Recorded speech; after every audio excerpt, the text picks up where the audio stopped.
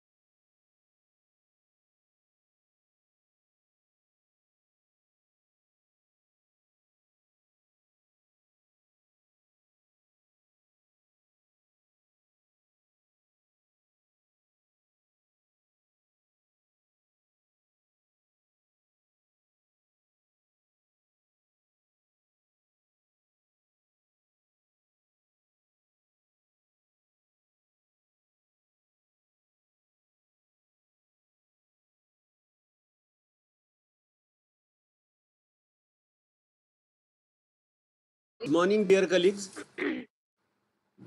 Wish you all happy Teachers' Day. Thank you, sir. Thank you, sir. It is my great pleasure to introduce today's speaker and my colleague, Professor Archana Moon. She Hello. did her she did her graduation from Hislop College, Nagpur, post graduation from Postgraduate Department of Biochemistry, and PhD from Postgraduate Department of Biochemistry. She joined the university services in the year 2003, and she has a teaching experience of 19 years. She has significant achievements in the field of biochemistry, microbiology, biotechnology applications, which are in phytochemistry, antibiotic resistance, and cancer biology.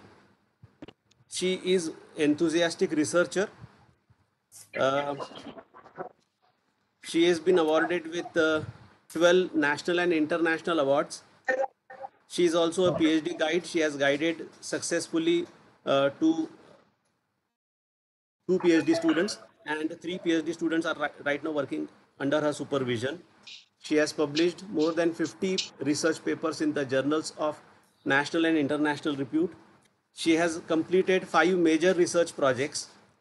She is principal investigator of COVID Diagnostic Center of Rashtrasanta Tukdoji Maharaj Nagpur University Center. She had submitted more than 52 nucleotide sequences to the NCBI Gene Bank. She has also filed 4 patents and has also signed MOUs with different industries. It is now my pleasure to invite Professor Archana Moon Madam to deliver her talk on the topic meta-analysis of oral, breast and lung cancers.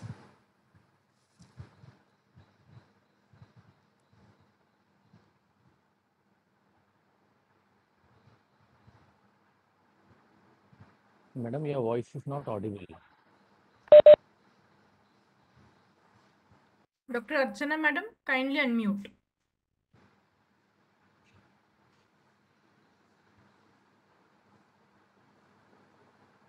Am I audible now? Yes. Ma'am. Yes, now you're audible. Yeah. Good morning, one and all. I wish you all a happy Teachers' Day. Dr. Thank you, Tungarwar, madam. Thank you. am I audible? Yes, madam, you're audible. Thank you, sir, Dr. Dongarwar, for introducing me. I'm humbled.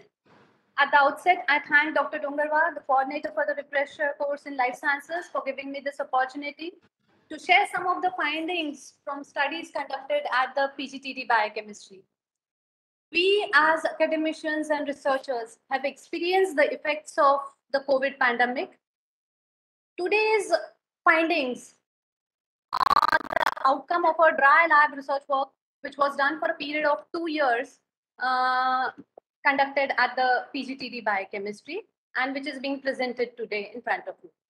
Though I do not have an expertise in statistics per se, I have made an attempt to learn this important branch of science and apply it in this study. We are all aware that there is a vast domain of information which is available on the net. Data present therein is humongous and rather very confusing. With correct search engine optimization, one is able to retrieve the data of interest, data sets of interest, and information of relevance. Studying and analyzing this data is metadata.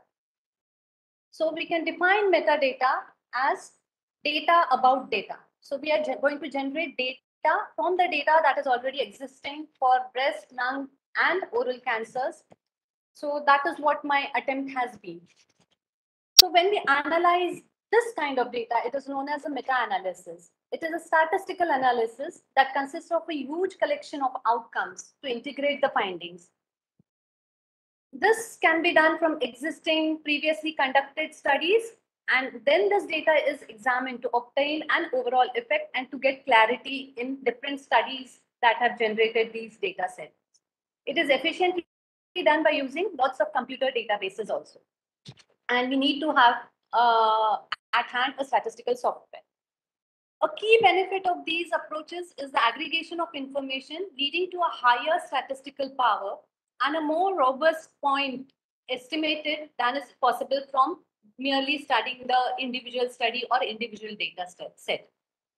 The data which is required for metadata analysis is obtained from regional retrospect. In my case, we have obtained this data from retrospective patient files, and also we have compared it with the online databases that are present. So we saw an entirely different picture when we were studying regional retrospective patients data versus the online data that is available.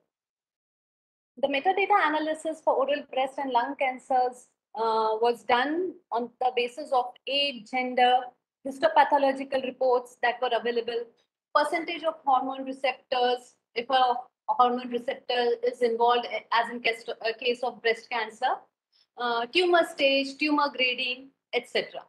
The first step in metadata analysis involves the definition of what is the theoretical relationship of interest that needs to be identified.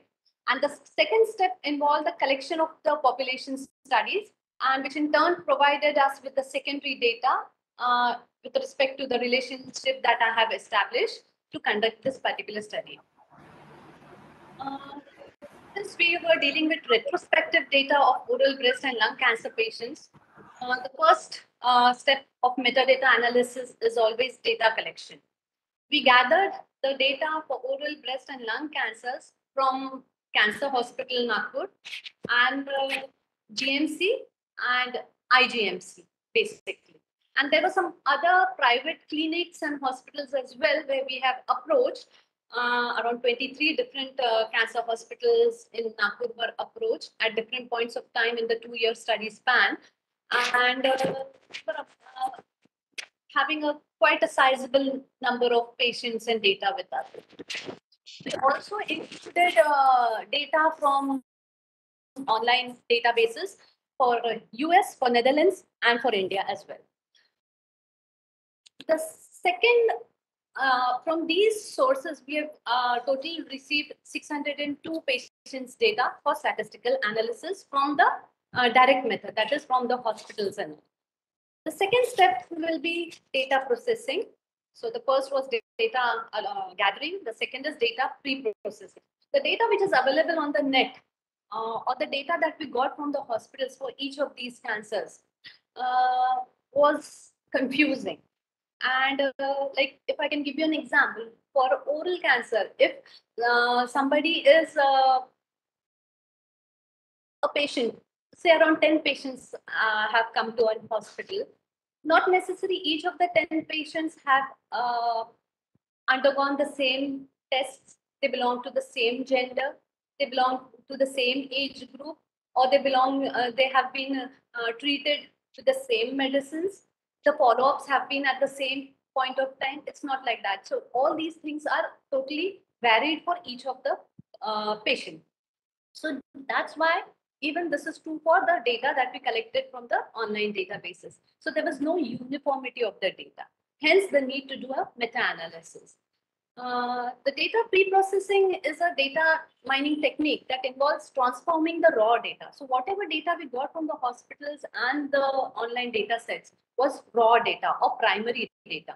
So we had to first arrange or pre-process it into an understandable format, because the real world data that was there was incomplete, was inconsistent, and or was lacking in lots of traits and trends. Okay. Excuse me, ma'am. Yeah. Ma'am, have you changed the slide? Yeah, I'm going to start. I'm just into the introduction. Yeah. Okay. Yeah. Data pre-processing will consist of data cleaning, data integration, and data reduction. Because data cleaning is essential, because the things that I don't need, which variables I won't be needing for the study, I have to remove them. Data integration, so that when I'm comparing the two data sets, I need to integrate the data. And data reduction, whatever was redundant or duplicate, I had to remove that. Then I have to transform the primary data that has been cleaned, integrated, reduced into data which was transformed. This is the transformed data. And then I have to discretely analyze this data. So these are the different steps of data pre-processing. Okay. We use Analyze It software, which is an important statistical tool. Okay. So we will go into the details. I will start my presentation from here. Okay. So today we are going to study the meta-analysis of cancer with respect to oral, breast, and lung cancer. So after gathering data from lots of hospitals in and around Nagpur, which targeted a lot of people from MP and Vidarbha region, and data from online sources, we will begin with the meta-analysis. So first I will deal with the oral cancer patients. I have taken 3 different cancers because it will give me an idea, or it will give us an idea as to how to approach for different diseases. Somewhere I had to delete some data for a particular cancer. For some other cancer, I had to take that particular data. So when I'm comparing all one after the other, when we study all the three cancer meta-analysis, we can very well get a picture as to how I have restructured the original data, right? So the first thing that one needs to know about cancer is the TNM staging. Okay, so if you see on the left-hand panel, there is TX, T0, T1S, T1, T2, T3, T4, right? So these are the terminologies that are used. So if it is a TX, so there's no available information on primary tumor for that particular patient. If it is a T0, there is no evidence of primary tumor at all. If it is TIS, it means only carcinoma in situ on the primary sites or the primary tumor is located. T1 grading system, it means that the tumor is less than 2 centimeters. T2 means it is from 2 to 4 centimeters. T3 is greater than 4 centimeter, the tumor is, and T4 is greater than 4 centimeter. And it also involves the natrium, the pterygoid muscles, the muscles of the tongue or skin, if we are considering the oral cancer. Then the words MX, M0, M1 also show you the metastasis. This TNM system for classification of malignant tumors was developed by a French scientist, Pierre Danax, and it describes the anatomical extent of disease based on the assessment of three components: T, the extent of the primary tumor; N, the absence or presence and extent of regional lymph node metastasis; and M, the absence or presence of distant metastasis. So T, N, M are the three terminologies that will be used. The addition of numbers like TX 0, 1, 2, 3, 4, or N0, N1, 2, 3, 4, and subdivisions 3A, 3B, 3, 4 are all indicate, or they show the extent of the malignant disease. Okay. There are always two classifications that are followed for TNM staging. One is the clinical classification called as the small c TNM, and pathological classification, which is the PT. Once we know the TNM staging, it is important to understand the staging aspect. When do we say it is a stage 1 cancer? When do we say it is a stage 2 cancer? Okay, so depending upon the T category, the N category, and the M category, if there is T1, N0, M0, it is called as stage 1 cancer, and so on and so forth. If it is stage 4B, it could be belonging to any category of T, any category of N, and M1 category is known as the highly metastatic stage 4B. So after knowing the staging, it will be very easy for us to know how the entire system works. So we begin with an introduction to the oral cancer. The statistics say that it is the sixth most common malignancy in the world, and it is of major concern to us in India because of the prevalent oral habits of betel quid chewing, tobacco, smoking, and alcohol consumption. In the top three of all cancers in India, most of them have been seen in the oral cavity. About 95% of cancers are the OSCC type. Hence, I have, for my study, taken oral squamous cell carcinoma, and there are so many other carcinomas which fall into the 5% category. I have not taken, because then the data also, I do not get that much of data if I select the lesser frequency wala cancer. So I selected, this was the first selection that I had to do. So I stuck to OSCC. Okay. And where do we find OSCC? It is a malignant new growth on the lip, floor of the mouth, cheek lining, gingiva, and palate of the tongue. So these are the usual sites of oral cancer. So we are going to study OSCC. I've already told you the etiological risk factors for oral cancer on the left-hand side. What we see is smoking. For the others beyond this are smoking. And then there could be HPV infections.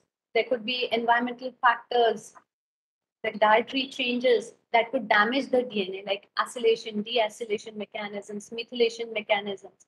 Even though so many DNA damages do occur, a cell has a control over it, so it does not cause cancer every time.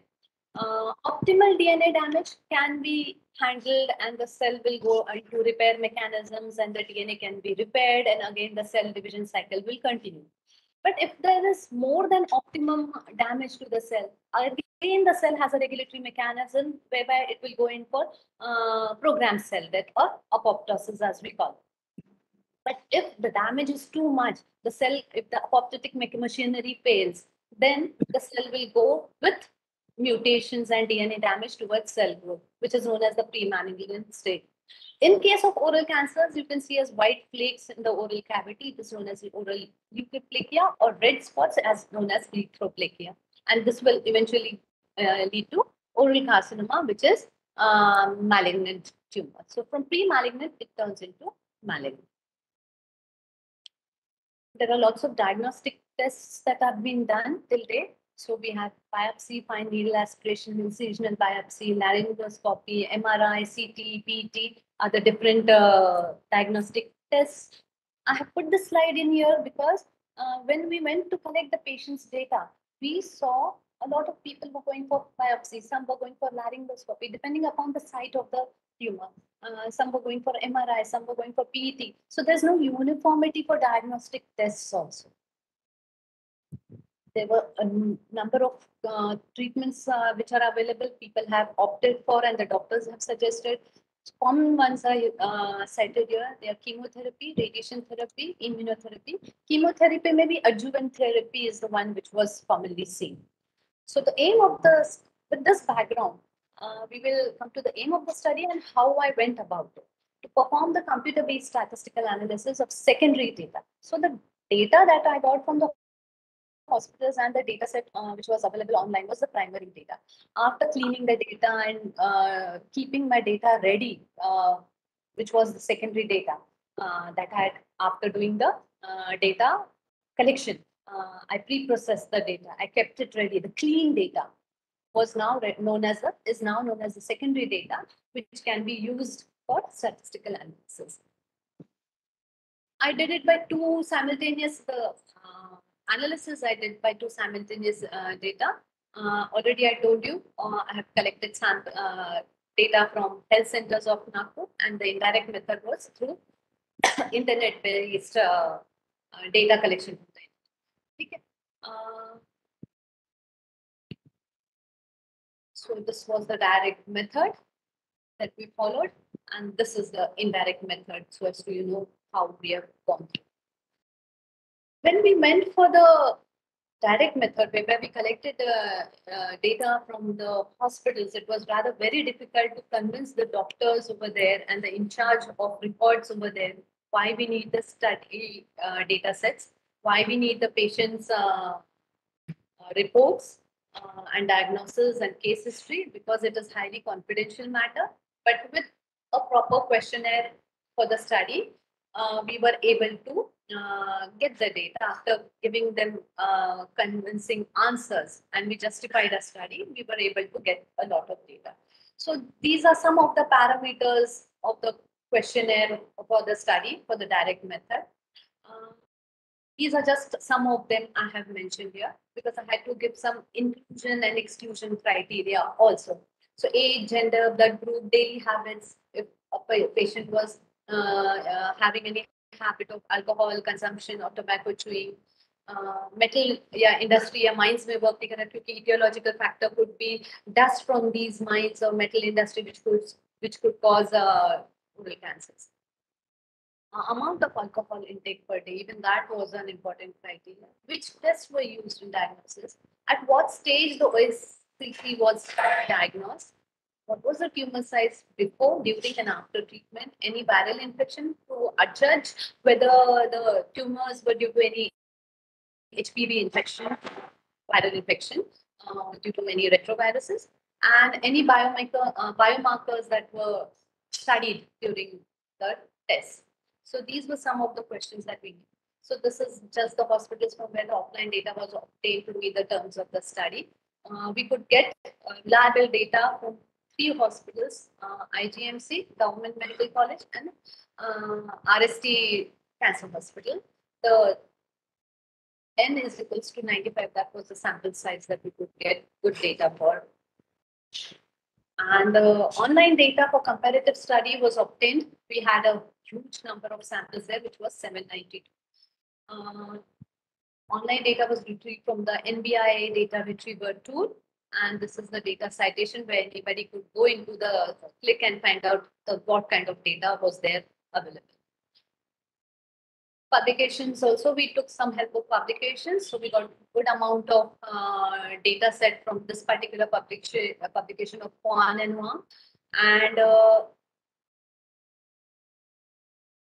TCI was a very good resource for information retrieving. It is a very good repository. So we got a lot of information from the TCIA for all the 3 cancers that we needed to study. So we started with data segregation, and then we proceeded with in silico analysis.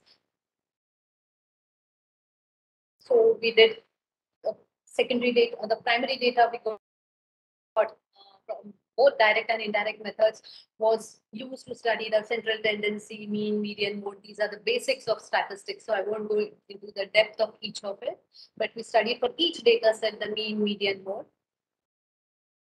I did measures of variability and spread with respect to SD, variance, percentile, mean deviation, range, quartiles. All these were studied for each of the data. I have not shown in my slide this particular things. Measure of central tendency. And nowhere in my slides you'll find measure of variability because this was background study that we needed to do. In this presentation, it is not possible to show most of the slides. Then we did some graphical analysis so that we get a quick idea of what different trends we were seeing from direct and indirect methods. And we did some ANOVA steps. To do ANOVA, we all are acclimatized with the Excel of MS. So here you see this is the data where we work in, and the step 2 involved data analysis. The step 3 involved ANOVA as a single factor, 2 factor with replication, 2 factors without replication. We studied single factor at a time. Because if we take more than 2 factors or 2 factors, it becomes rather difficult to compare the data because as it is, the data was humongous, 95 and 792 for oral cancer. And then we gave the output ranges, we gave the input ranges for each of the data set, and we went in for the ANOVA analysis. So what we did was for the offline data set, whereby the total sample number was 96, we did an age-wise analysis. So if you see GMC, IGMC, RST, and other hospitals also we could include some data. That's why I put it as general. So if you see from the age group of 22 to 30, I have to 91 to 100, and I have got the number of patients mentioned here in this particular table. I plotted a bubble plot so that it is easy for me to know where in the highest age-wise analysis I could get. So you can very well clearly see here. This makes it more clear. 41 to 50 age group, lots of cancers were seen in the age group of 41 to 50 with highest number of OSCC patients. So it contributes to 23.22% in the entire study group. Then we did some analysis on tumor site. Where did we find majority of the tumors for again that particular data set from GNC, IGNC, RST in general. So these were the different sites of cancer or tumors which I showed you in the pictorial graph. And if you can see here, highest numbers were seen from IGMC, whereby after this particular graphical analysis, we could very well clearly see buccal mucosa was the primary site of 32.63%, followed by tongue and supraglottis. So buccal mucosa was the tumor site which was more affected with the primary tumors. So when we studied the summary of the offline data sets, what we found was we did an age-wise study, we did an age-wise and gender-wise analysis also, and a tumor-wise analysis also. We did descriptive statistics for both, all the three parameters, and we could come to the conclusion that the highest patient count in the age group was 41 to 50. Male diagnosis for oral cancer was seen at a very young age than in females. And when we did inferential statistics like ANOVA, we could clearly compare between the genders and age. And descriptive statistics again gave rise to the finding that buccal mucosa has maximum number of patient counts, followed by tongue and supraglottis. Then we wanted to see if this is the scenario or offline data set, what could be the analysis on and observations of the online data set, which was huge, which is 792. So we did age-wise and gender-wise analysis for this too. So we have an age group here from again 0 to 20 to 91 to 100. We have number of male patients, we have number of female patients, and this is the total that we see. We took out the p-value to know whether the data we have got is significant. So this revealed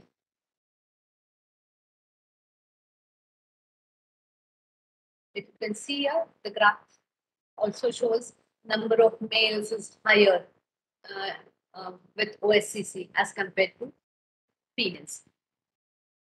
Males diagnosis percentage was higher than females with a value of 79% versus 21%. So 79% of the males were having OSCC as compared to females. In age-wise analysis, it was found that between 50 to 70 years of age, there are more chances for cancer to develop and to be detected. Then the third parameter that we studied was smoking habit statistics. So if this is the smoke number of patients with data set 2, n is equals to 790. We have the smoking habit, number of males, the percentage, number of females, the percentage, and the total percentage. Those who are currently smoking, those who are former smokers or ex-smokers who have quit smoking, those who were non-smokers who did not smoke any time in their lifetime, then there was lots of patients whose data was not available, but we had to include it because they were a part of the 792 sample size. So no data there was on smoking habits, and then took out the mean values and the p-values for each of this. After getting the p-value, it was very well known that we can proceed with this particular data set for analysis. So this is what the picture looked like. So we could very well clearly say how many were current smokers with the tumor, which were former or ex-smokers with tumors who developed tumors. There was no data for some people, but still they had tumors. So we could say smoke was not the causative agent for them. They could be working in some mines or some, they could be having some infections or something like that. So this particular data revealed the smoking relevance or non-smoking relevance to development of cancer. Then we come to the fourth kind of analysis, the tumor site analysis. So we studied gender-wise the number of males and females over here. So this is the tumor site distribution data. It was observed that most of the common site of tumor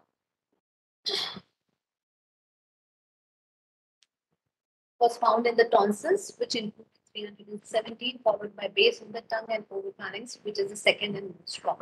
If you keep in mind, the offline data set showed us the buccal mucosa was the primary set. So we can say regional variation with respect to Vidarbha and MP patients was for buccal mucosal site, whereas the international data, it is showing that the base of the tongue and oropharynx, which is the second most common site. So this was one thing that was revealed in our analysis. The grade of tumor, like the TNM staging I explained, that will help us with the grade of tumor analysis. Again, the number of males and females with age we have done. So this is the grading 1, 2, 3, 4, P, 4A and 4P. And the P values after doing the significance test of significance was good enough for us to go around with this data analysis. So this is what we could find with this.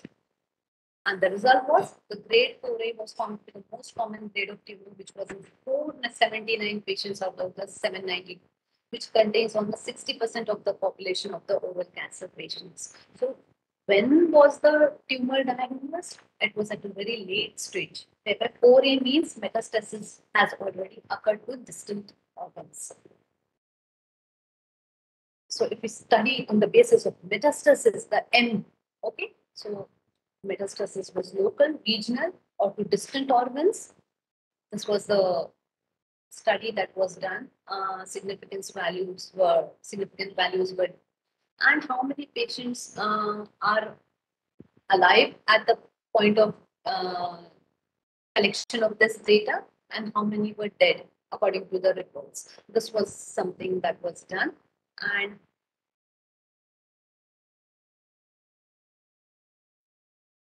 we could very well see that the number of dead males was more with metastasis found in the distant organs. So, out of overall data, which includes both alive and dead population, it can be concluded that distant population was more prone to metastasis as compared to nearby areas में metastasis हुआ. Distant metastasis जो हुआ है, those people were mostly not living or surviving in. Then we have up till now we had done a study of offline data differently, separately, and online data. Then we thought, why not compare the two systems? So this is an age-wise and comparative of data set 1 and 2. This was age-wise comparative. So this descriptive statistics show the average age of patients from data set 1 is 51.27, whereas average age set for data set 2 is 59.4. So that we have to see that data set 1 is from the local region. So earlier onset of cancer is seen in Vidarbha and like the local area, Vidarbha and MP, as compared to international data.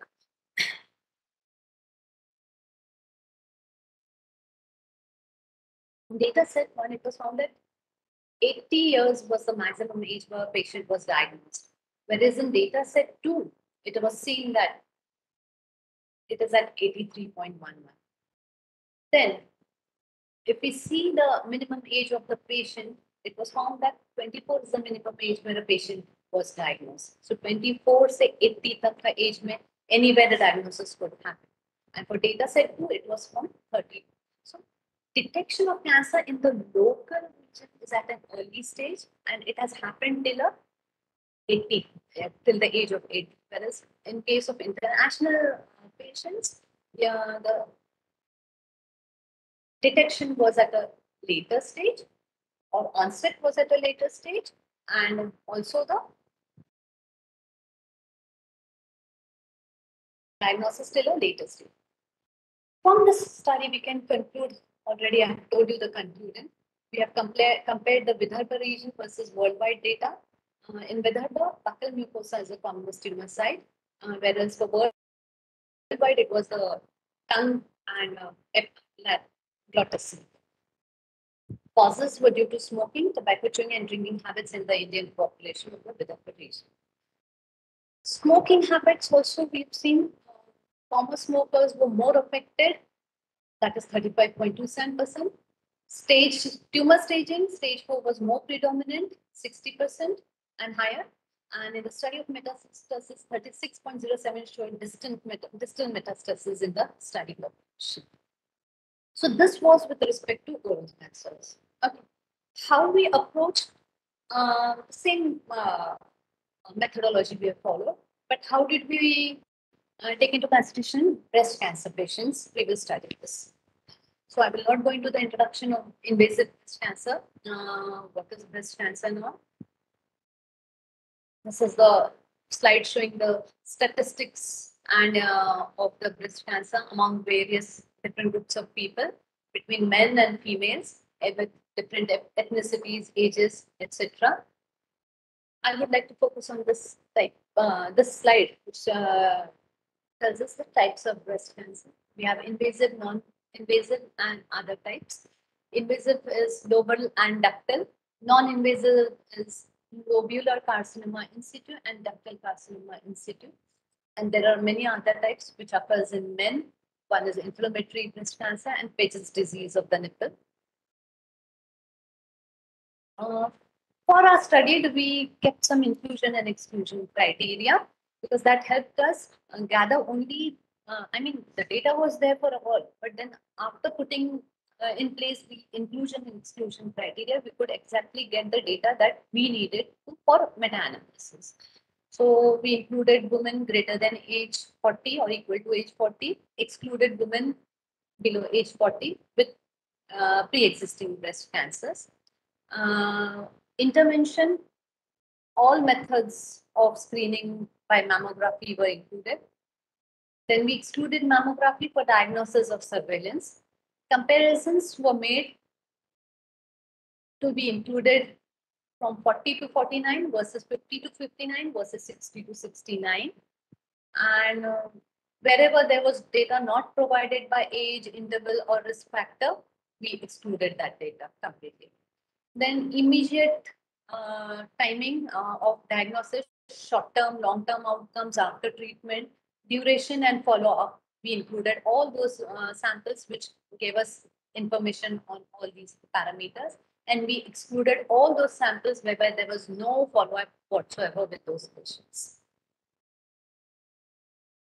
So the objective of this research was interpret the metadata, do its analysis, and we did some correlation and indexing of common factors related to breast cancer. So this is what I've already told you, how we went about data processing, which includes data cleaning, integration, reduction, transformation, discretization, and then we analyzed it by analyzing. Data collection was done for 270 patients in this case from regional cancer hospital, and from online sources, 334 patients we could obtain data for breast cancer. Now the issue was there were so many other factors when we were studying breast cancer. For oral cancer, there were not too many factors which could be studied. So here we had to take one common parameter and compare it with the other parameter. So in this data analysis, we have taken age as a common factor, and then we analyzed it by analyzing. So first we analyzed the RST hospital data with age. So again, we did the P and F values calculations, and here what we find was 94 number of patients in the age group of 41 to 50 were diagnosed with breast cancer as compared to rest of the. This is the cumulative distribution function of age by gender with respect to and the probability of getting cancer, males versus females. Then we did, what was the method of diagnosis that was adopted? Was it histology of the primary tumor? Was it cytology of the primary tumor that was studied for diagnosis? Or were there any specific biochemical or immunological tests that were done to know the biomarker status and thereby make the diagnosis? So we took out the P and F values for each of them, and we could find out that between the age group of 41 to 50, majority of the diagnosis, like for all, like 21 to 30 also, everywhere if you see the blue bars, it was the histology of the primary tumors which were the basis of diagnosis for breast cancer. Then the age group with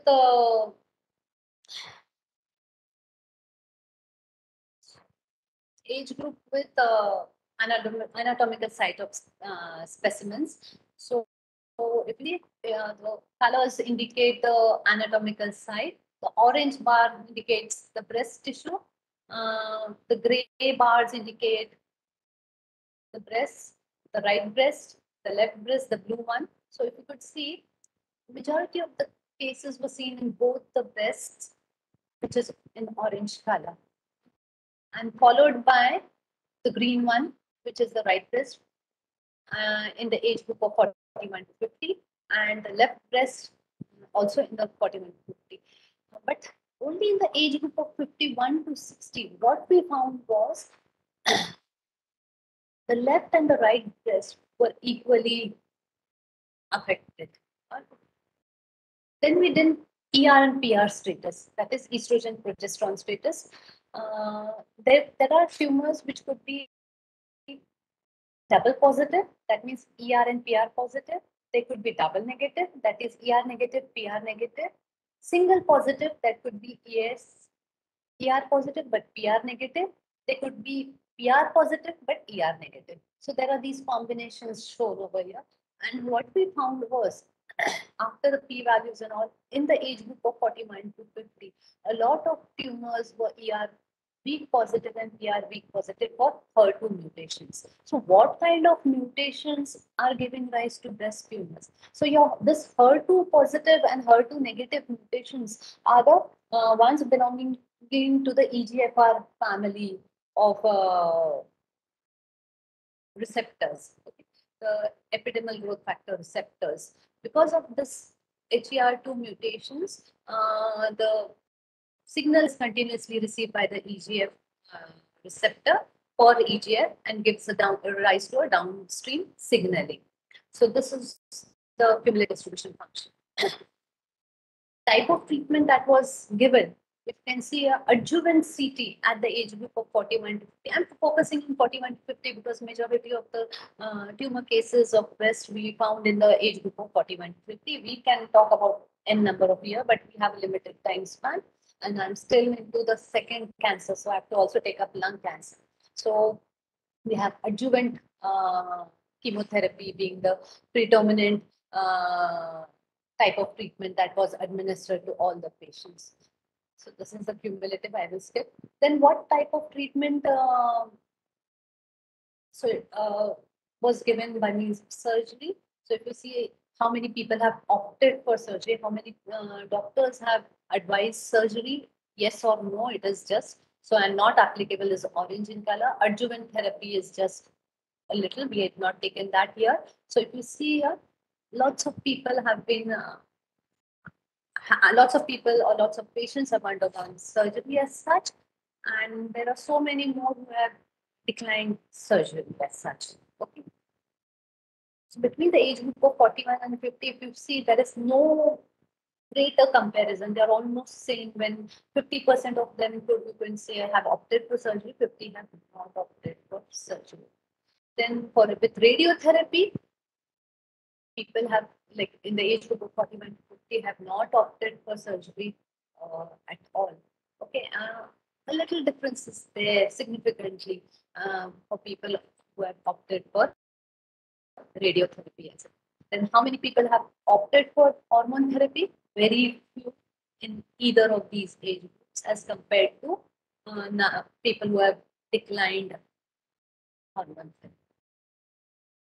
TNM grouping. TNM grouping is again to judge what stage the cancer is at.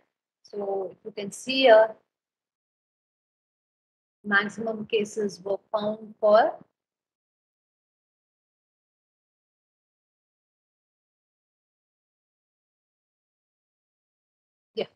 the TN3 stage, T3 and 1 stages, right? So it was the third stage at which most of the diagnosis was done. And here if you can see, at the age group of 41 to 50, you can very well see that the stage was 2A to 3A. So once we got this data, we did analysis of the online data. Again, we studied the metastasis stage. We first took out the PNF values to judge whether the data is significant enough to be included for analysis. And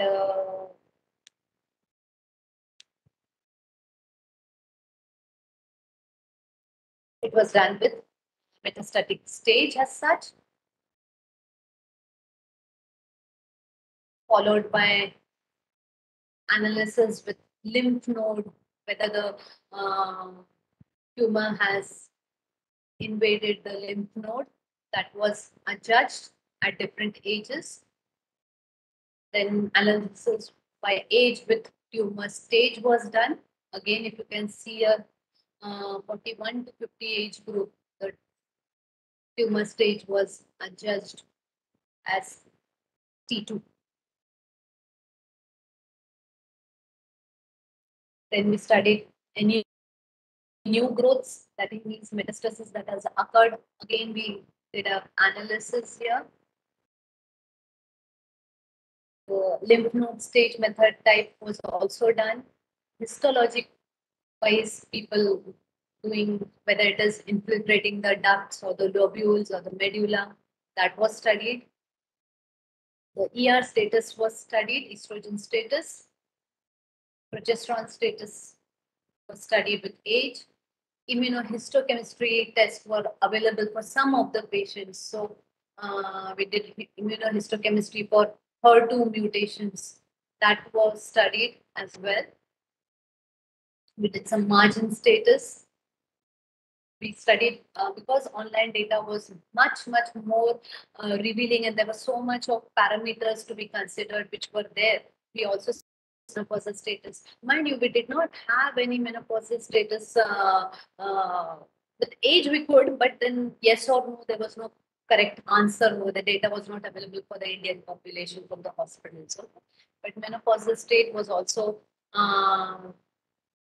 studied at this particular point of time. The vital status of the patient was also taken into consideration, whether the patient has survived or deceased, that was also studied. Tissue source site was also studied. There were a lot of conclusions from these analyses. Radiotherapy was a much more safer than other surgical regimens for treatment of early breast cancer patients because of favorable balance between survival outcomes. Postmenopausal women with HER2 negative tumors improve with hormone therapies versus the chemotherapy. This was a finding. So depending upon age and what kind of a tumor it is, one can go in for either radiotherapy, or if it is a postmenopausal woman, one can go in for hormone therapy as compared to standard chemotherapy, adjuvant chemotherapy. Timely prediction of breast cancer was important to give rise to preventive measures. So we need an efficient application or an app for the detection and prevention of breast cancer. What are the future perspectives for this kind of a study? Diagnosis was very critical in treatment of breast cancer among women. One thing that I was always interested in was artificial intelligence and how it is spanning its way in health technology. So if somebody comes up with a very good background with artificial intelligence, one can collaborate with them for into health technology for cancer. So breast cancer scans can be introduced into AI, and so the detection of the tumor at an early age will lead to treatment and longevity of the patient. So this was the outcome. So the usefulness of this metadata analysis to the doctors will help them chart out a better treatment plan for breast cancer patients. This cannot be ruled out at all because of this study. The third kind of cancer that we dealt was with lung cancer data meta-analysis. I will not go into what lung cancer is. Lung cancer is one of the most deadly, which is causing type of. If I want to see a small picture of the lung cancer and what kinds of lung, we have NSCC and small cell carcinoma. Today, we have focused, for this entire study, I have focused my attention NSCC because it comprises a larger percentage, so that way I could get more data. So it comprises of three subtypes: adenocarcinoma, SCC, and large cell carcinoma.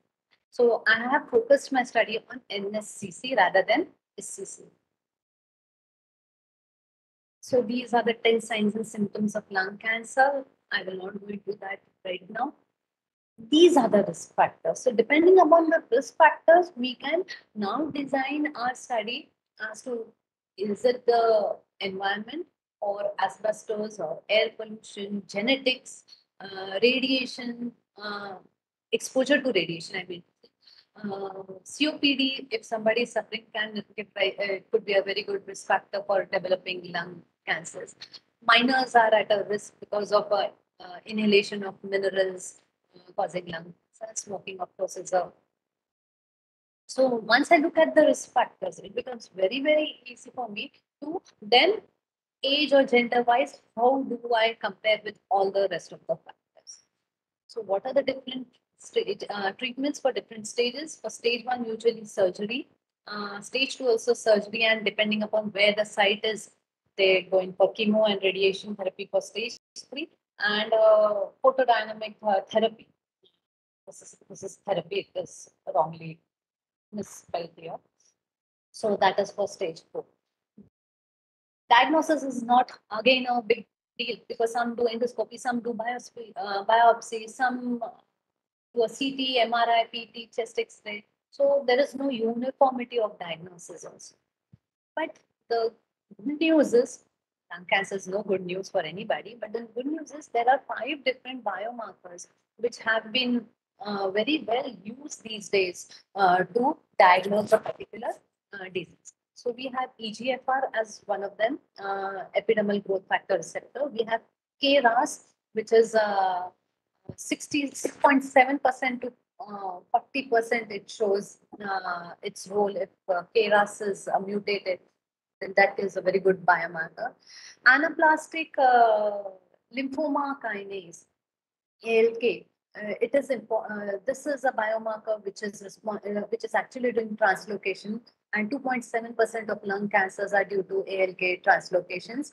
Now, ALK, if a person is a non-smoker or a light smoker, this biomarker is usually the one which brings about translocation and thereby DNA damage. So if a person during the case is taking up the case history, or when going to a doctor says, I'm a non-smoker or I'm a light smoker, rather than going for KRAS, it's much better one goes for ALK biomarker detection. Then CMET is a membrane receptor tyrosine kinase, and TTF is a transcription termination factor.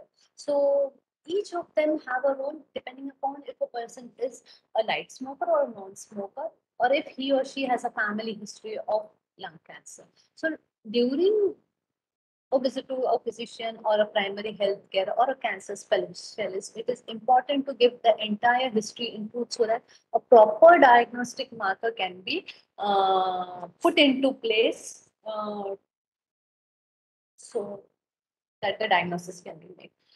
Then again, this is a retrospective study, a cohort study.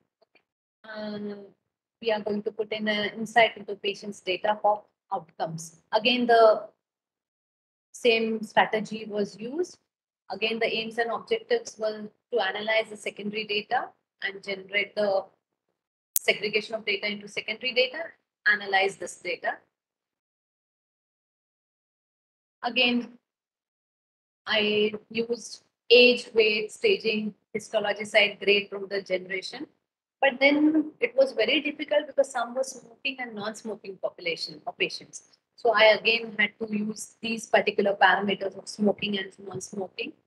So I had to see eventually histology type, gender, weight, staging, histology side, all were given for most of the patients. I had to first see whether it was smoking or non-smoking patient. So I then did a comparative study between 2 populations of smoking and non-smoking. This was the data collection that was done from the data set. DS1 was data set 1, DS2 is data set 2, DS3 was data set 1 and 2.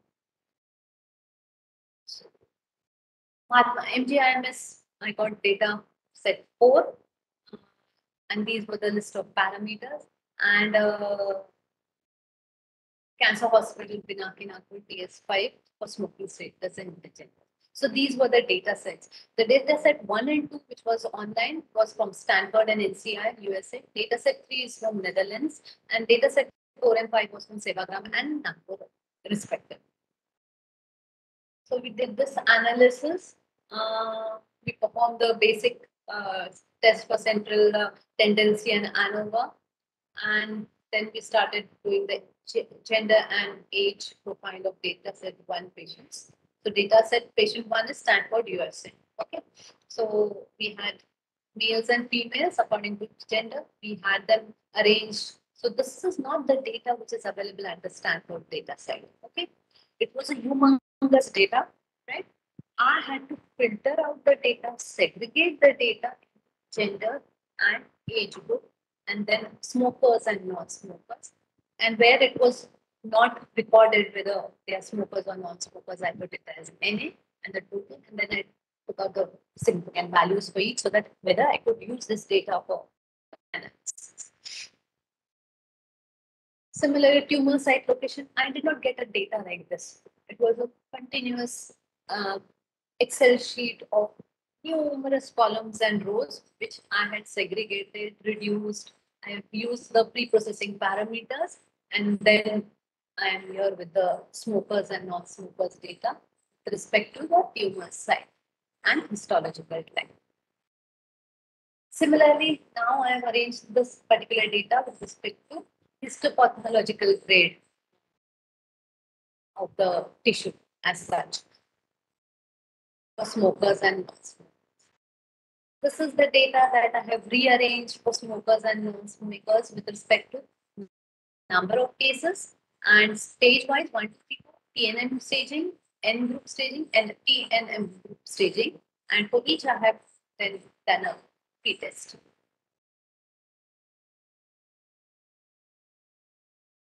Then again, kind of tumor, even though it was a NLSC, but then basaloid, keratinizing, non-keratinizing, solid adenocarcinoma, squamous cell carcinoma. I had the number of cases and then TNM staging. Again, I did a p-test.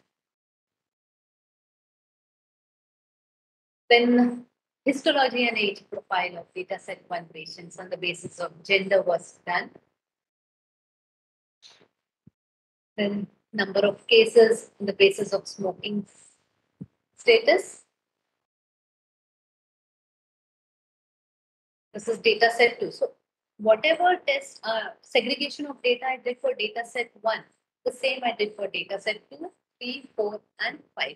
These are all the charts for TNM staging of data set 2 patients here.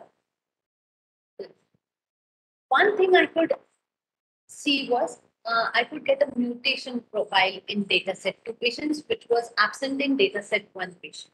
So here I included this particular slide. I segregated the data with respect to mutational profile on the basis of histology. So if you can see here, I could get an EGFR mutant, whether it was EGFR, which was the KRAS, and the AMK mutation. For each of them, I did a p-test then. So you have to be very observant and very vigilant when you're doing, when you're studying the online data sets. So you have to have a बारीक नजर से देखो कहीं पे कोई इसमें कुछ है तो किस इसमें कुछ एक्स्ट्रा मिल जाता है. Like in this particular case, data set 2, I got mutations का एक column. So that helped me for 172 adenocarcinomas and NSCLC not otherwise specified for squamous cell carcinoma का भी मिला है मुझे. So total were 211. That's a very sizable data. Only one column which gave me all this data. So this was a very good study for studying which mutations were responsible for lung cancer. This was with respect to basis of gender and histology profile. Again, mutation profile for data set 2. This is the same set of segregated data, disease staging, etc. for data set 3 patients and 4 and 5 also. histology profile, and 4 and 5 are regional data set. Okay. What did we find with all these things? This is just the summary of which data set was used for comparison with online and regional hospitals. I used 1, 2, 3. I used 4 and 5. How many cases, that is sample size kitna tha wo bataya for my P results to stick to it. See if you can see a lacuna that I could very well see. Indian population or regional population, I should say, they never go in for biomarker based diagnosis. Jabki EGFR, KRAS, ALP, they are the ones which actually give rise to how the treatment modality should be. Other than that, the treatment would not be successful. Eventually, if you are dealing it and lung cancer as a wholesome, it will not work.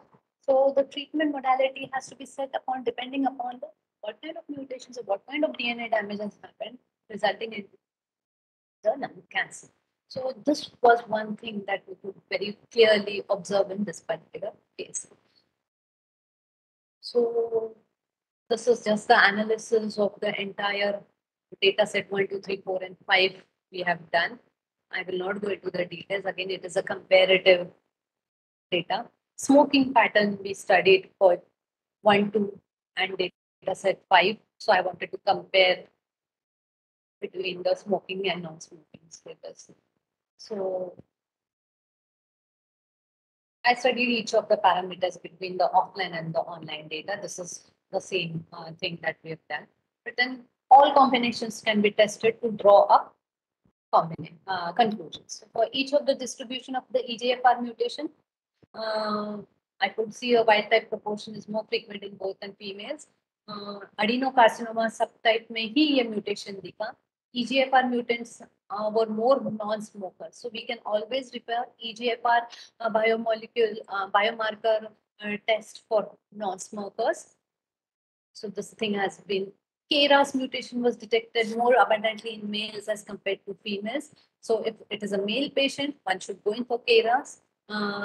If it is an adenocarcinoma which is being suspected, KRAS biomarker study should be included. Smokers, non-smokers है तो EGFR, smoker है तो KRAS mutation के लिए करना चाहिए IP. Then surprising thing about the ALK translocation was that male and female both equal proportions were seen. But it was only seen in adenocarcinomas. And it was seen that in both smokers and non-smokers, this ALK translocation was seen. So with EGFR, an ALK biomarker study has to be done. With KRAS, an ALK translocation has to be done to see whether this biomarker is present or not. And then depending upon it, the treatment strategy can be done. These are the conclusions of the entire study that was done.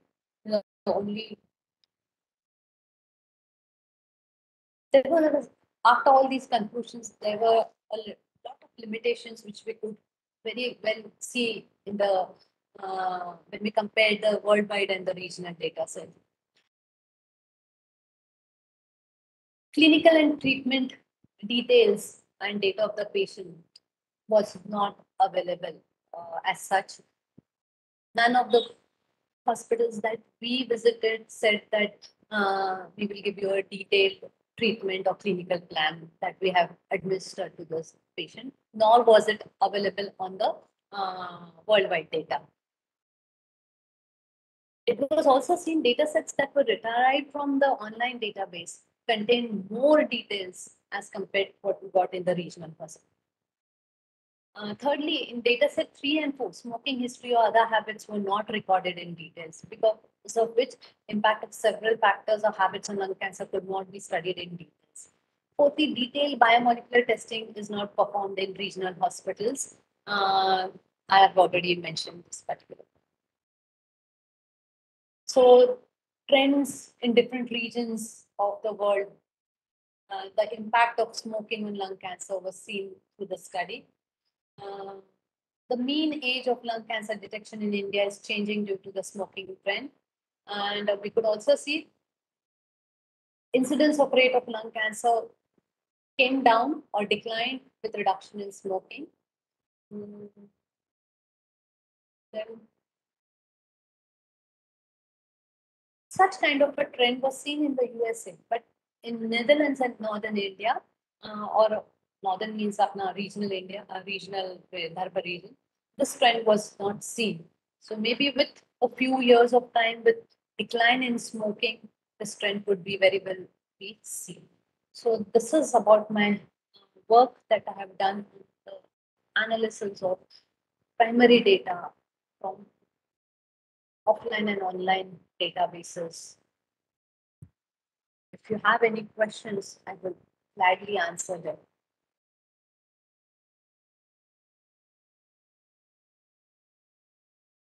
Yes, thank you one and all for a patient hearing. Thank you, madam. Thank you. Yeah, Dr. Vishal, I can't hear you. I said thank you for the informative lecture, Thank madam. you, Vishal. I know there was a lot of data, and we life scientists usually cringe from mathematics and statistical analysis a little bit. But let me tell you, statistics is biostatistics is a very important and a powerful tool that we should use to come to certain conclusions, which are an eye opener, at least in my case. Dr. Shilpa, thank you so much for your patient hearing. See your Hello, madam. yeah, This is Vivek Narkhedkar. Am I audible? yeah. Vivek Narkhedkar. Am I audible? Hello. Hello. I am Vivek Narkhedkar. Am I audible? I want to ask question. Yes, Dr. Vivek, you are audible. Actually, my question is regarding statistic only. Yeah. You talked about the various reasons which causes the cancer in patients. Yeah. So my question is, have you find out or how to do analysis with the interrelation between the factors? So is Yes. there any relationship? And Yes. what are those parameters that could be applied for finding the interrelationship between the factors? Okay. See, there is one parametric analysis and one is non-parametric analysis. So how many variables you will be having? Like for the case of oral cancer, there were 4 or 5 variables. For breast cancer, there were 8 to 10 variables or parameters. Okay. So I could not do one one parameter I have to keep constant. That was age. Okay. Yeah. So I kept Yes. that constant and I compared them with each of them. But it is possible, since I'm not having a biostatistics background, I did one-on-one. I did age with PR, ER status. I did age with, in case of breast cancer, I'm saying, age with gender, age with, okay, I studied one by one-on-one. You can do one on two or more than two also. Okay. But then that generates a lot of data and a lot of, like if you represent it graphically, it becomes more complicated, right? In one of the, like, if I have a sample size for breast cancer 72, so there will be 72 different bars or graphs for each of the parameter. So that becomes, then to extricate, to study that graph and to take out information from that becomes very, very difficult, because if we are dealing with a multifactorial of the multifactorial or variables or lots of parameters on involved. So then it becomes very difficult to analyze those graphs as well. Hence, what I did was I first sorted out the primary data, right? And then from the primary data, I selected one particular thing that was constant age. And with the different age groups that I had, I compared it with the rest of the factors. But it is possible to do. But then you need a statistician at hand. I did not take the help of any statistician who would guide me or help me with the inputs. I just did it with the online software tools that were available. Thank you, ma'am. Yeah. I have another question. Yes, sir. Can I go ahead? Yeah, sure. My next question was: is there any relationship with cosmetics or body surgery treatment transformation in case of breast and oral cancer? Can I get? I'm not getting your question. Can you reframe it? Cosmetic and body transformation treatments or surgery, Okay. do they lead to breast or oral cancer? Resurrection Body surgery, transformation. body transformation, like implants. Implants, yes. In case of breast or oral cancer, Yeah. cosmetic surgery. Resurrection के लिए, if a surgery is done, mastectomy is done, can resurrection surgery be done, and how will it affect the cancer?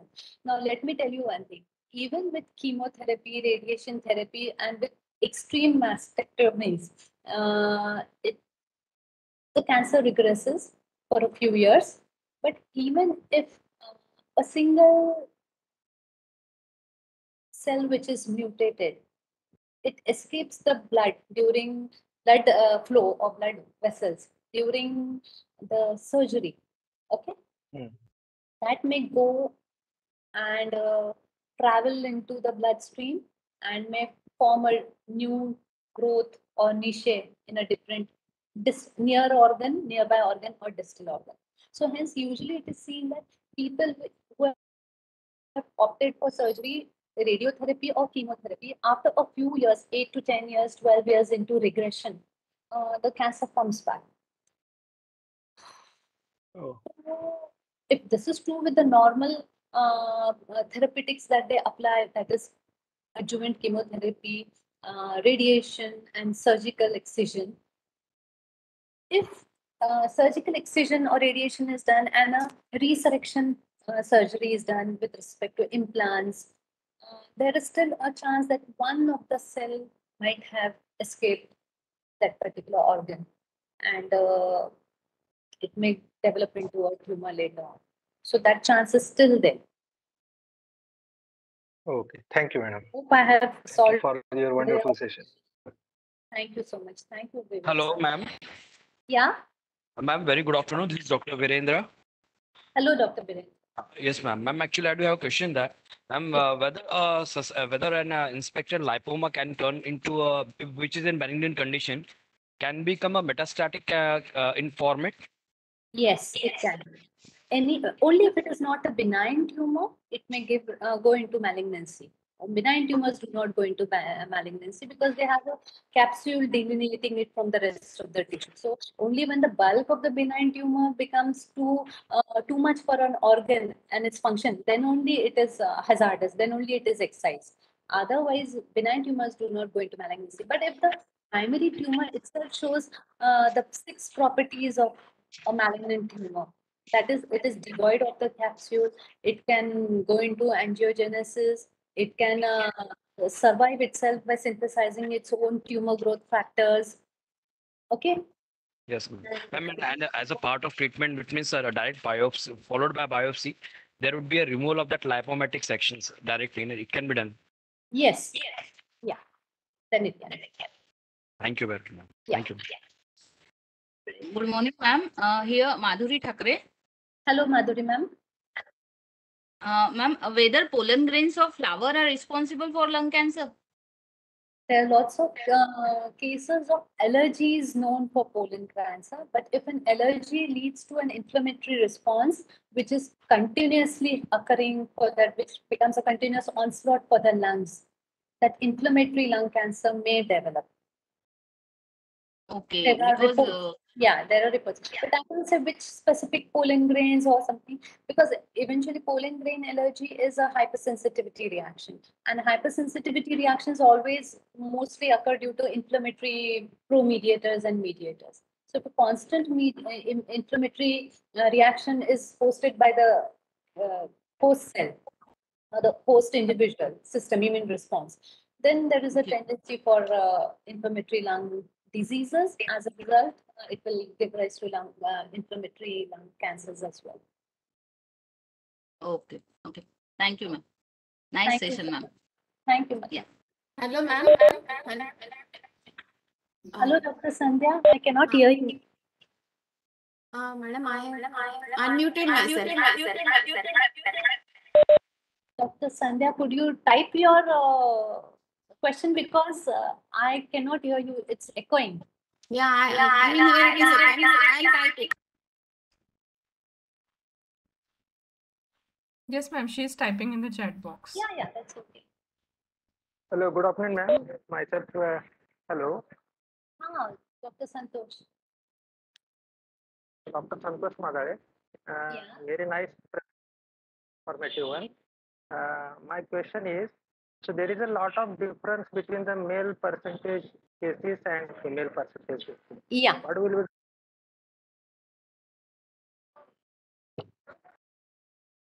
Yes, Santosh sir. what will be the reason behind this? There is a very big difference between male percentage and Yes. female percentage. For which particular cancer you're talking? Both types. Yes. In all the cancers, general. Yeah, ma'am. Okay, so let me answer this question first of all. The male anatomy is different from the female anatomy. The male hormones are different from the female hormones. If I'm going to talk about oral cancer, the environment, the etiological risk factors that I have mentioned, if it is betel nut chewing, alcohol consumption, etc., tobacco chewing, quid, that is more, that habit is more into males as compared to females, but then there is a population of females, so even that matters. As this was for oral cancer, for breast cancer, again the hormones are different for both the males and females. So ER/PR status, hence the incidence of breast cancer in females is higher rather than males. Only 0.02% males have suffered from breast cancers, as is the data available over the net. But maximum cancers of the breast are seen in females due to hormones and menopausal. And if there is an early menarche and a late menopause, even that will increase the rate of breast cancer. Breast cancer fat, breast fat tissue content also is a has a direct correlation with incidence of breast cancer. Higher the breast fat tissue, higher will be the incidence of breast cancer in females. So you just cannot compare gender-wise male and female. You have to consider gender-wise, age, and some other parameter as well when we are doing a statistical analysis. I hope I have satisfactorily answered your questions. Good afternoon, ma'am. Yeah. Ma'am, myself, Dr. Shashi Jambulkar. Yeah. Ma'am, I'm audible, ma'am. Can you hear, ma'am? Dr. Shashi, yeah, you're audible. Okay, ma'am. Actually, ma'am, there is a family member. She was Pardon? suffering from breast cancer. Yeah. And she was in grade 2, second stage. All right. And lumpectomy has been done, ma'am. Okay. Chemo and radio is not been necessary. The doctor has said only medicine they are provided for 6 months, and one injection is there every month. She want to take one injection and medicine too. So right. want to know that is it needed to take a second opinion, or it will be because 6 months is very long period, ma'am, and carcinoma cells multiply fast. So it just it's a very close family member. That's why I'm asking, ma'am. Okay. We should take a second opinion, or see, we as human beings, we as individuals, we as life scientists have a tendency to study more and then say something or the other. I'm not a doctor of oncology or anything, but with so many years of breast cancer work that I have done, I will tell you one thing, ma'am.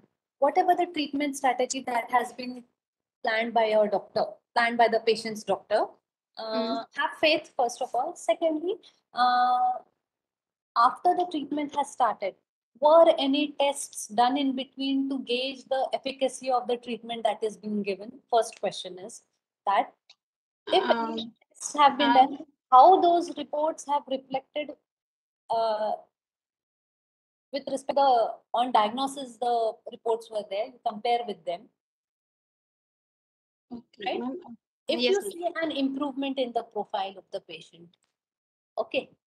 Yes, ma'am. Ma'am, because after 6 months, the PET scan had been done. So then only they correlate with the previous report and the currently report. 6 Then months only is the time that the doctor has given for the second pap smear test to be done, right? yes, ma'am. Yes. So I think if the window is 6 months का जब तक आपको medicines खाना है तो वो time तो देना ही पड़ेगा ना. Because let me tell you, cancer of any organ or any organelle is the cancer of age, and it is multifactorial, and it is a slow process unless and until it is an aggressive cancer. Okay, an aggressive cancer, the patient, the diagnosis is always at a later stage, and the prognosis also is not good.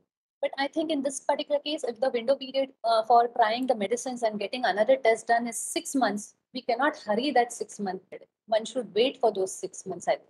But you can do one thing. If he or she is a close relative, you can just take the reports to another doctor and show them this is the treatment that has been given. Is it okay to wait for 6 months or should we do another? That is something that we can take always a second opinion. Yes, ma'am. Yes, I'm asking. Yeah.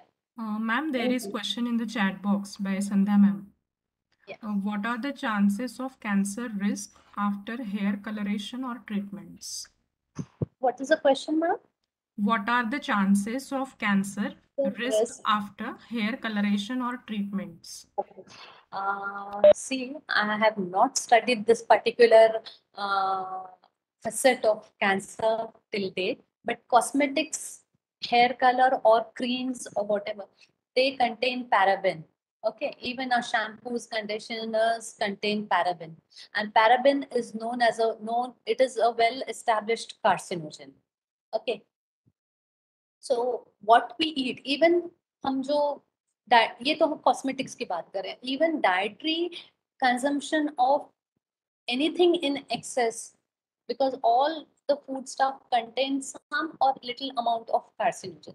Let me give you an example. हम black pepper को grind करके खाते हैं, डालते हैं ना garnishing के लिए. Even that contains piperidine, which is carcinogenic in nature.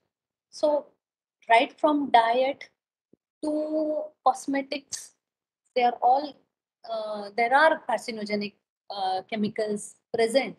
If not direct carcinogens, they could be indirect carcinogens. Like once applied and absorbed into the skin, these pro-carcinogens may get converted into carcinogens, and with prolonged use of these coloration and treatments may lead to cancer. So we have to be very vigilant as to what is the content and for how much duration are we allowing the cosmetic or coloring treatment to stay on the surface of our skin, right? Okay, ma'am. Thank you, ma'am. Any Dr. more Sandhya? question? Thank you. Yeah, sure. Any more question? किसी को कुछ पूछना है? Ma'am, good morning to all of you. Ma'am, am I audible? Yes. Ma'am, my question is means metastasis is reported in all type of cancer. Is it possible, especially in case of bone cancer? See, metastasis is a stage 4. Okay. If the tumor is detected at an earlier stage, if the treatment is given at an earlier stage, if the treatment is successful, whether it be chemo, whether it be radio, or whether it be surgical. Okay. Yes. The detection, it all depends upon the detection time. When is the tumor detected? If at stage 4 a tumor is being detected, means the metastasis has taken place to either nearby organs or distal organs. So the TNM staging that I explained on the slide, that is very important. And at what point of time the diagnosis is being made and treatment being administered.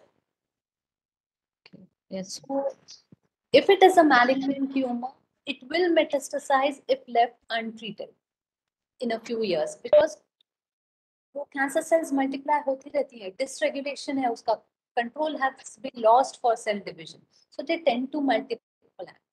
Okay, and they tend to extravasate, go into the bloodstream, and then by breaking the basal lamina of the organ, go into the blood vessels, bloodstream, and into different organs, and thereby they have the property of sustaining by synthesizing their own tumor growth factors, and also they have the property of angiogenesis. So they tend to have their own systems in place for new growth.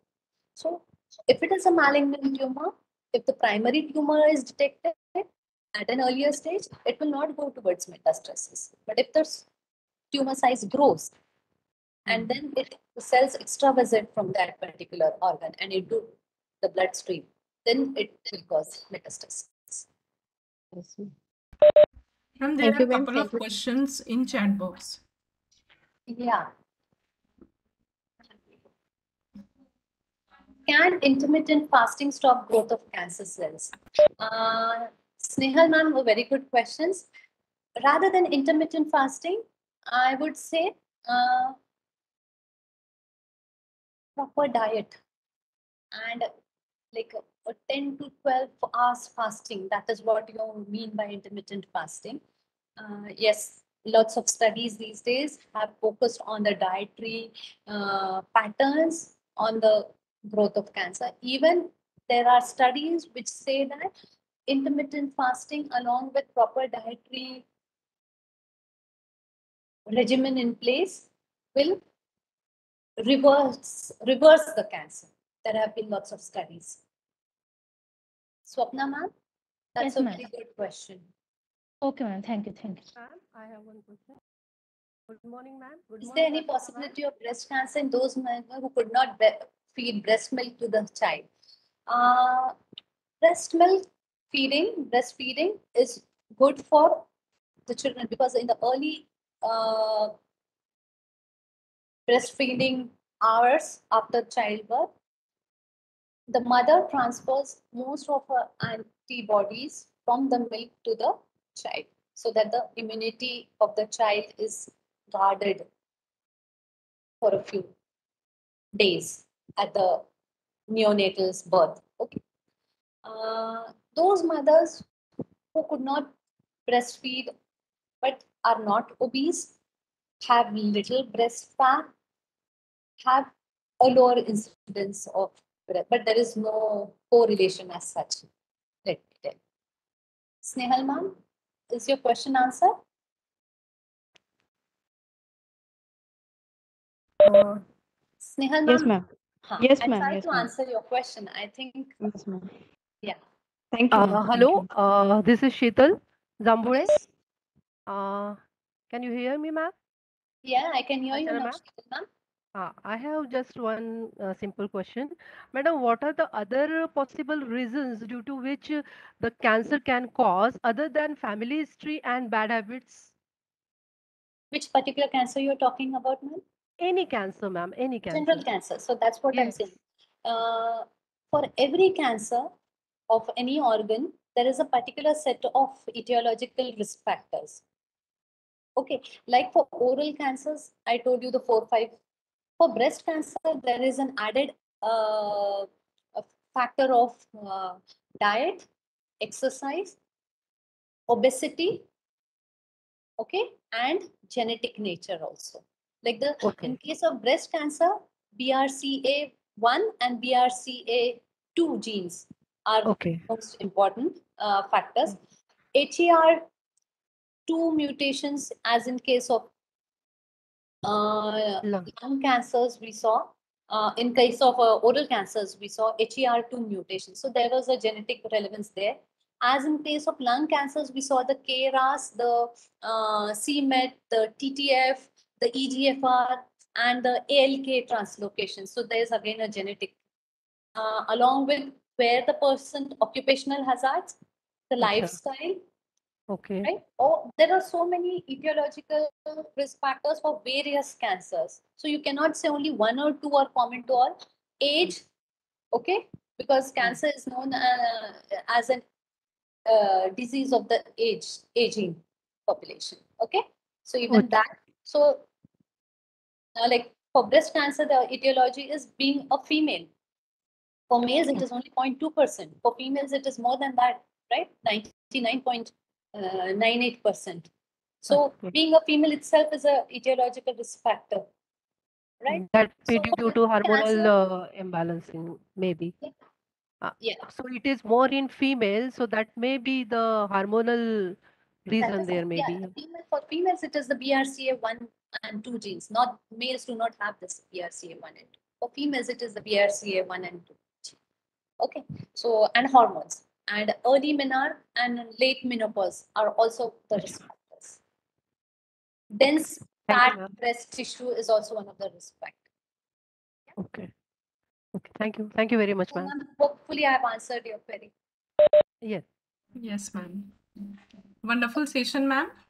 Thank you so much, ma'am. Yeah. So on behalf of UGC HRDC Nagpur and from all the participants, ma'am, I extend my thanks to you for delivering a wonderful session on topic meta-analysis of oral, breast and lung cancers. Once again, thank you. Yes, thank you so much, ma'am. Thank you for having me here. Thank you. Can I leave, ma'am? Yes, ma'am. Yes. Thank you, ma'am. Thank you. Thank you, all of you.